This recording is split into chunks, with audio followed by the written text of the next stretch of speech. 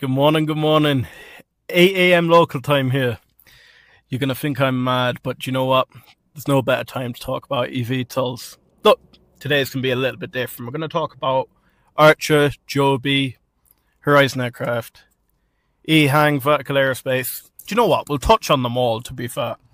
Look, I'm after feeding the cattle, doing a few jobs for the morning, and I came to the local petrol station, grabbed my coffee, and I thought, do you know what? There's no better time to create a video. Now, guys, this is not going to be as structured as my normal videos.